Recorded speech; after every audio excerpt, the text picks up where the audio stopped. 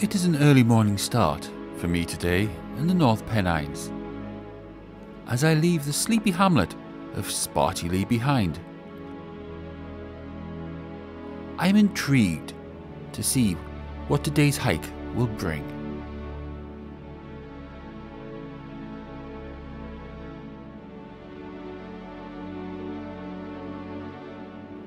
The views today are already promising to be quite spectacular. And a very good morning from a windy North Pennines. Where am I?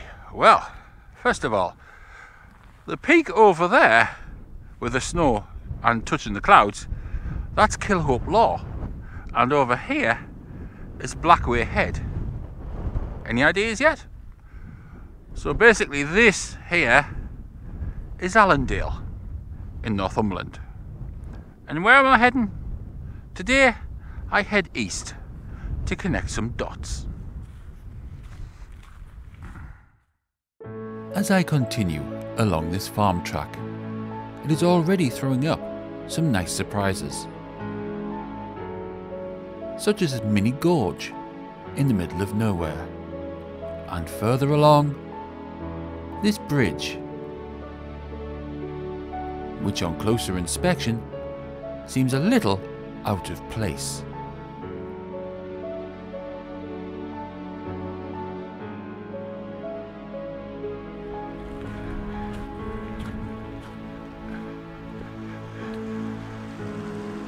For being in such a remote location, this is a very impressive bridge.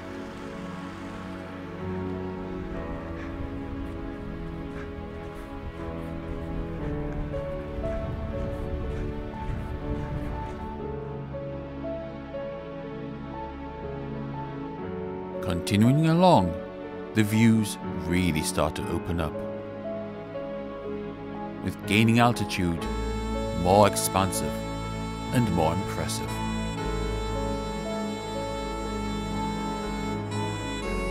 It isn't all plain sailing. True North Pennines, with fantastic views from the top.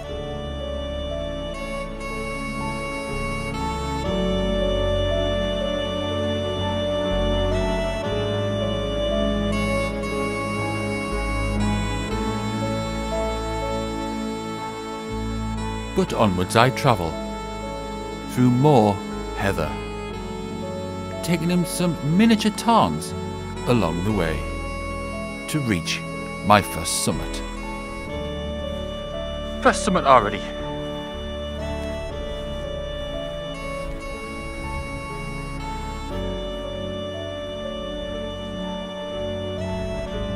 That was quite some heather bashing. But the views are nice.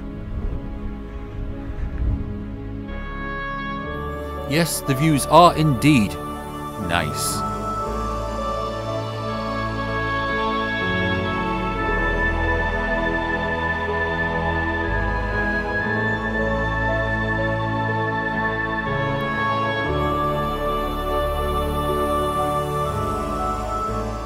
With hills seen from miles around.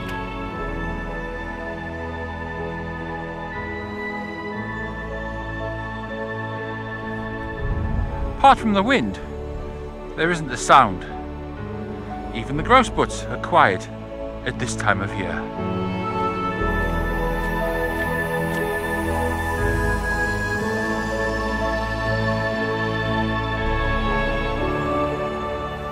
But onwards I travel, slowly make my way, but to where?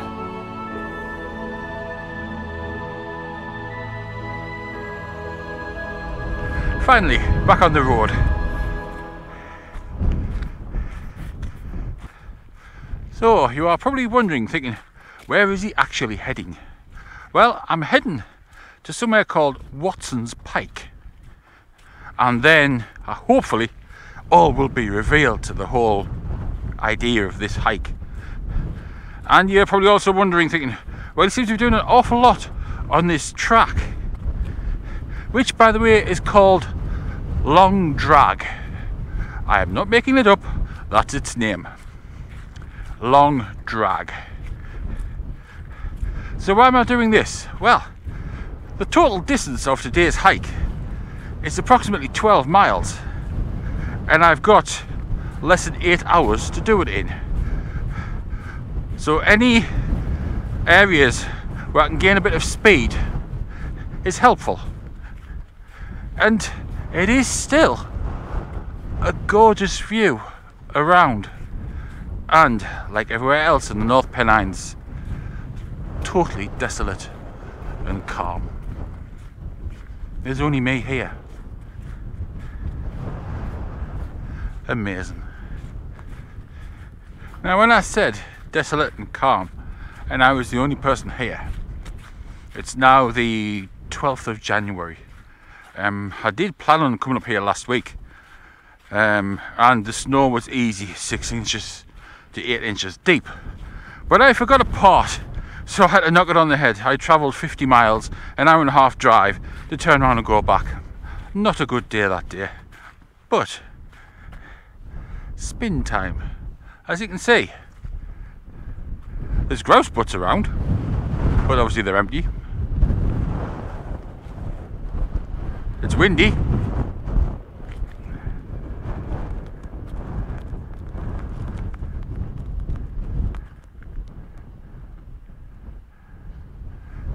And I'm the only one here. Loving this.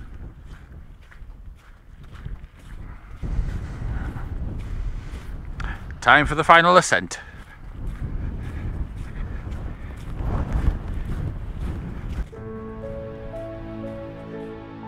Yes, the final ascent to the summit of Watson's Pike. Fortunately, most of it is by shooting track.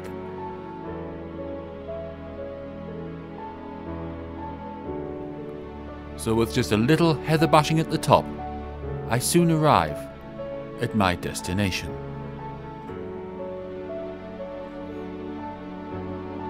So, finally, welcome to Watson's Pike. Now, I said at the beginning I was joining the dots, and you're probably thinking, what does he mean by that? Well, all will be revealed as I slow pan round. You have to excuse the bumps and the wind. It is very windy up here. I think it's about 25 miles per hour at the minute, gusts.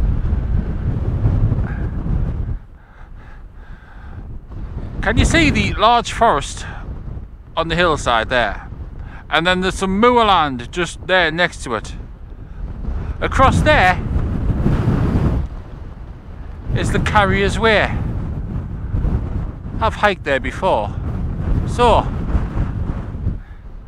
with a bit of a voiceover and a slow pan, I'm hoping all will be revealed. As I look around from the summit of Watson's Pike into the ancient borough of Hexhamshire, with Slaley Forest in the distance and the moorland with the Carrier's Way running through it. What do I mean by connecting the dots? Well, in the beginning I said, I'm going for a walk, please join me. And that is what I did. I ascended Crossfell from the west, and from the summit of Crossfell, in the distance, I could see Great Stony Hill, which is where I am here, with Crossfell in the background, and from Great Stony Hill along to Burnhope Seat, and then further along to Deadstones. Now Deadstones can be seen from the summit of Kilhope Law, which is where I am here. And of course, the summit of Kilhope Law can be seen from where I started this morning. And today I've hiked along to Watson's Pike. And from Watson's Pike, I could see the Carrier's Way, which is where I am here. And it is just a short walk down from the Carrier's Way to the village of Blanchland. And then from Blanchland, a short drive along to Derwent Reservoir. So what do I mean by all this? Well, basically, from the mountains in the west, through the moorland in the middle, to the dales in the east, I have visually covered a complete section of the North Pennines. Yeah, in half an hour the wind speed's kicked up to 30 miles an hour. I'm not stopping up here for long. As I'm heading down the Broadway, not the American version, the North Pennines version. I don't think many people will tap dance on this. Woo! And that wind. Yeah, the tripod's had to go away now. It's already gone over once, twice, 3 times now, and the lens protector on the front's cracked. That's had to come off, so I'm not chancing it.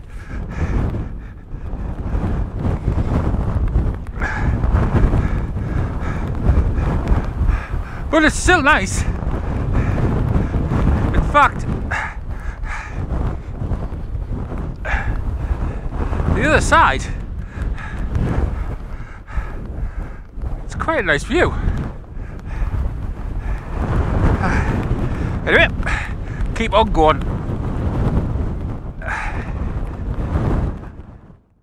With the tripod out of action, I resort to other methods of recording my hike, including this, which is the Broadway. Notice no dancing going on here.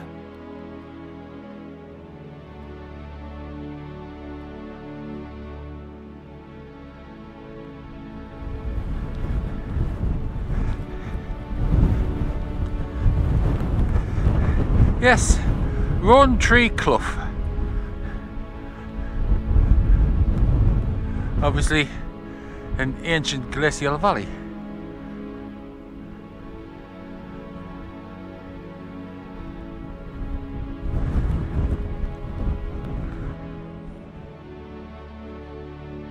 With the wind really picking up, I continue my hike along the Broadway.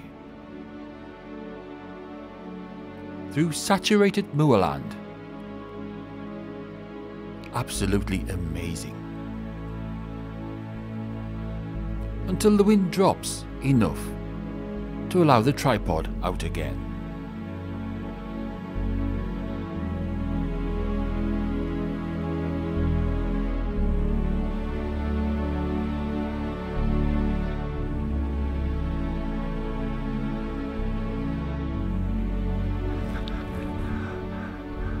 Obviously, with the Broadway being an old lead mining trail where people would carry the lead backwards and forwards, a bit like the Carrier's Way, they've left furrows in the ground where people's just been walking backwards and forwards with pit ponies, and they're quite large. Must have been quite an operation.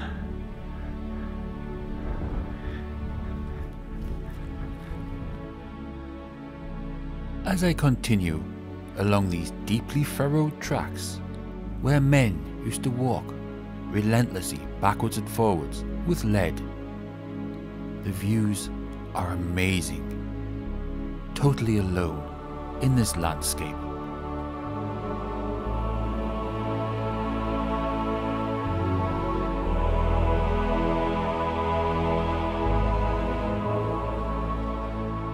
Even though it's 7 degrees in January, which is actually quite mild, there is still snow lying around in sheltered places. Fascinating. Continuing along the Broadway, which is now a cart track, the feelings of solitude here are fantastic. And I am still in total isolation.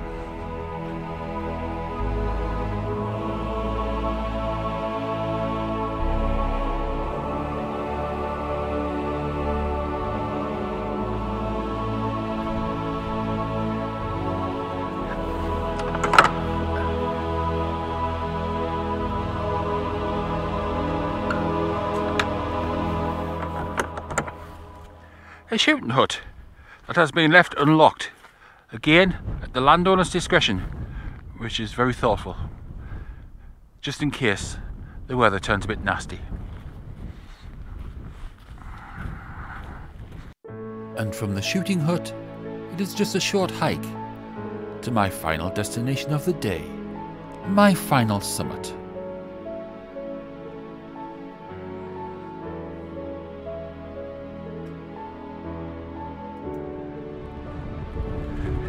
And the final summit, again in a very windy day, Green Hill. What to do next?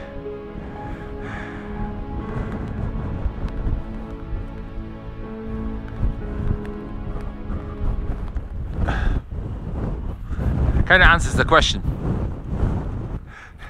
If you are wondering, did I stop at the summit of Green Hill? The answer is no. The wind again has picked up. It's now about 20 miles an hour. I'd have to wait about an hour and a half for sunset, and as I'm heading down back into Allendale, there's a lovely bank of cloud making its way here. So, any nice notion of a nice sunset picture, I don't think that's going to happen today. Never mind, still thoroughly enjoyed this walk, and now it's just battle against the wind to get back to the car. Yes, that wind, because this is quite picturesque.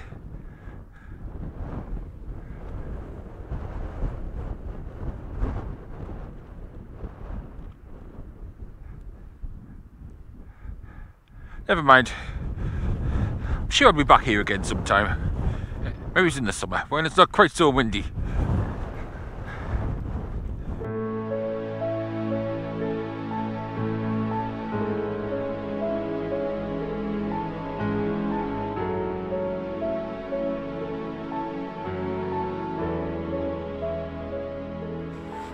Nearly back to the road.